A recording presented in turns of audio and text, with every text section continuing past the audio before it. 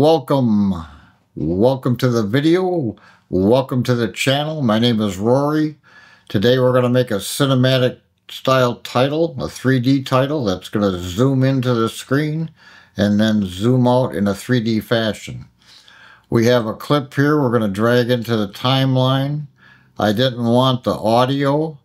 You can see it has two notes here, so you know it has an audio. So if you hold down Alt and drag it in, it won't bring the audio with it.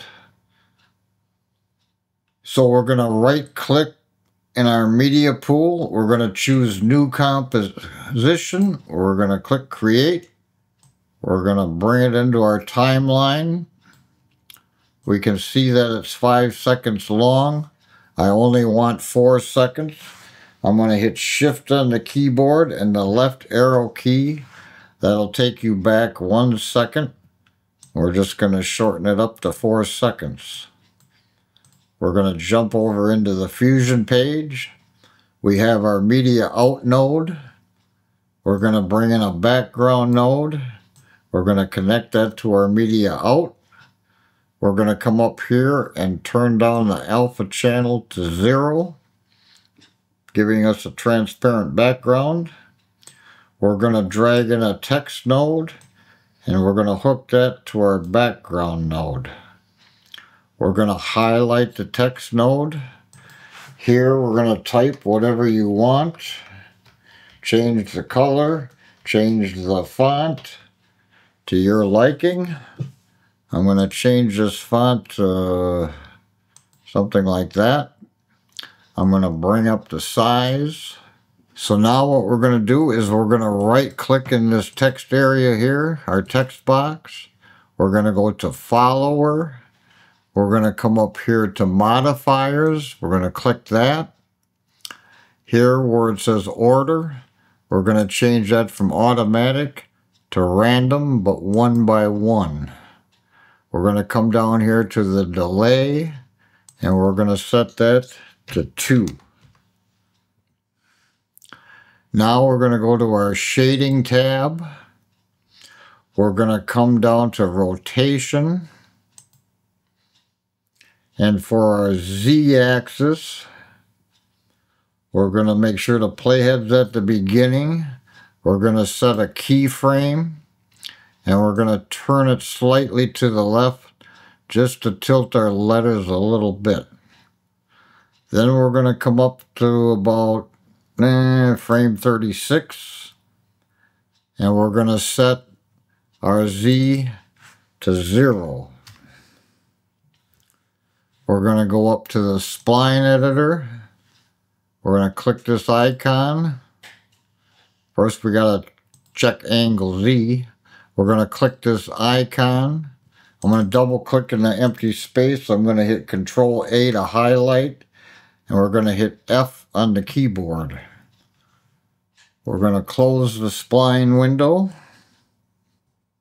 We're going to go softness. We're on frame 36. We're going to take that back to 0. We're going to set a keyframe for both X and Y. We're going to take them all the way to the right.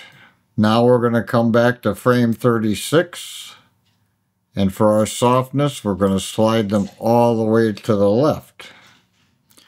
We're going to go back up to our spline editor. We're going to uncheck angle Z.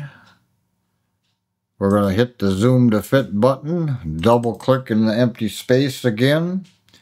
Control A to highlight. Hit F on the keyboard. Now we're going to close the spline window. We're going to come to position. We're on frame 36. We're going to set a keyframe for offset Z. We're going to put the playhead back to the beginning. And we're going to set offset Z to -10. We're going to go back up to the spline. We're going to uncheck softness X and Y. zoom to fit, double click, Control A, and hit F. We're going to close the spline window.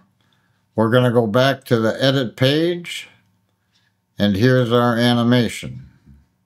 You can see the text flying in. Now that it's totally rendered out here, we have our blue line. We'll play that back. And there you have your effect. Now at the end, I want it to zoom back out. You see how it's zooming in? So we're simply going to hold down Alt on the keyboard, drag this to the right to make a copy. Then we're going to right click. We're going to do New Compound Clip. Hit Create. We're going to hit R on the keyboard. For speed, we're going to put -100. So that will make it run backwards. So we'll play that. And you can see it zooming in. And now it's going to zoom back out. Now that it's fully rendered, I'll play that back one more time. And there's our effect. That's it for this video. Please like and subscribe if you learned anything. We'll see you in the next one.